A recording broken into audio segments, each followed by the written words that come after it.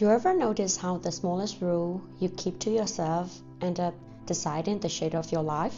Not the big moments, not the breakthroughs, but the quiet, ordinary rules no one sees. The ones that sound too small to matter, like I don't scroll before bed, I journal for 5 minutes daily, I show up even if I'm not in the mood. They don't look heroic, but they are the architecture of change. Because in neuroscience, there is this truth: your brain lacks predictability. Every time you repeat an action, the neurons responsible for it wire together.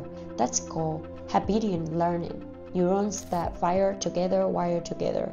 When you follow a rule repeatedly, your brain starts automating that behavior. It frees up energy, builds myelination around those neural pathways, and slowly turns effort into ease. That's how habits are born. But deeply than that, that's how identity forms. Sometimes I look at my Notion page called Rules. It's not fancy, just 2 columns. One says filter for, the other says filter out. But this page quietly runs my life. It's not about control, it's about alignment, reminding myself who I want to be when the noise gets too loud. There are 6 things I choose to filter in and 10 things I choose to filter out. Let me tell what they are, and more importantly, why. Filter for. First, connect with quality people daily. Human connections release oxytocin, a chemical that literally tells your brain you're safe. But not everyone activates that signal. Some people drain your energy, others expand it. So I made this a rule to reach out only to people who makes me feel awake or positive at least, because I don't want to collect contacts. I want to build resonance. Second, take supplements. It sounds simple, but our brains run on biology. Even a small deficiency, vitamin D, B12, magnesium changes our mood, focus, and motivation. This rule isn't about vanity, it's about brain chemistry. I don't want my mind to run on empty. Third, go to gym 3 days a week, at least. Every time you move, your brain releases BDNF, brain-derived neurotrophic factor, a kind of fertilizer for your neurons.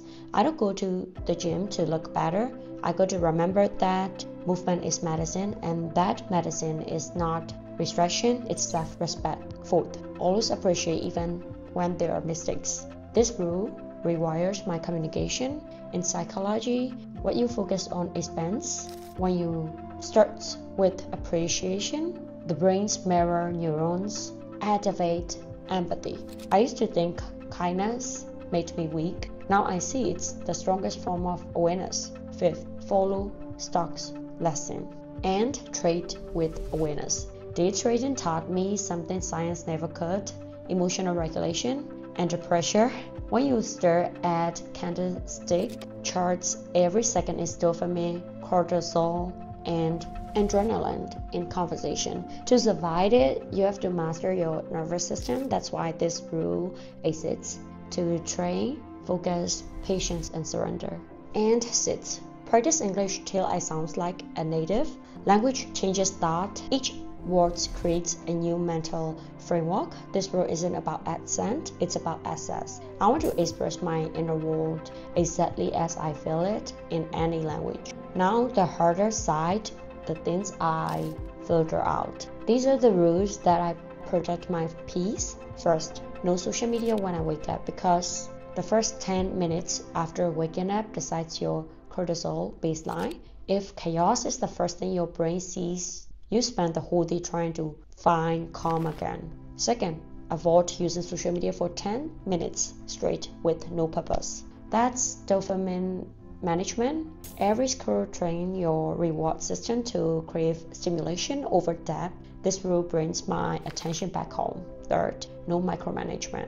I used to think control equals efficiency. Now I think it equals anxiety. Trust builds better outcomes than supervision ever will. Fourth, avoid regret after reflection. When I journal or realize my thoughts, I remind myself reflection is for learning, not for punishment. The brain needs safety to integrate lessons. 5th, sleep no later than 2 o'clock at night, because after midnight your prefrontal cortex, the rational part, starts shutting down. Late night overthinking is just your tired brain misfiring. This rule protects mind clarity. 6th, no procrastination regardless of situation. Delaying task gives a false hit of dopamine. It's comfort disguised as control, so I taught myself, start now, think later. 7. No eating 3 hours before sleep. Digestive rest equals better deep sleep. This rule isn't about diet, it's about brain restoration. 8. No phone 1 hour before sleep. The blue light delays melatonin, and honestly, my mind needs to hear itself again before I sleep. 9. No multitasking, because the brain can actually do 2 things at once. It just switches fast, losing depth each time.